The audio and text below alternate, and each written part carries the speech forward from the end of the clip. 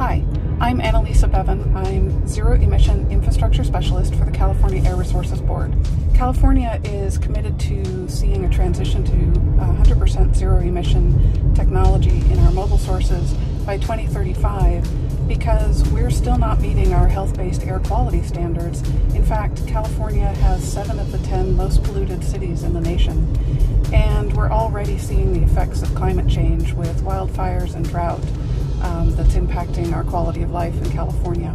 So I've been focused on activities related to building codes to ensure that California's homes and multi-unit dwellings have the underlying infrastructure to support electric vehicles. We have a huge focus on ensuring we've got a network of DC fast chargers around the state, and we're really beginning to take off on medium and heavy duty fleet electrification. And California has been sort of world leading in the development of hydrogen infrastructure.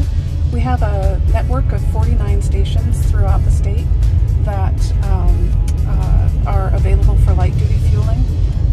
Most of California's residents can now easily reach a hydrogen fueling station, which is pretty exciting. I would say the best thing about driving an EV is the acceleration and quiet performance.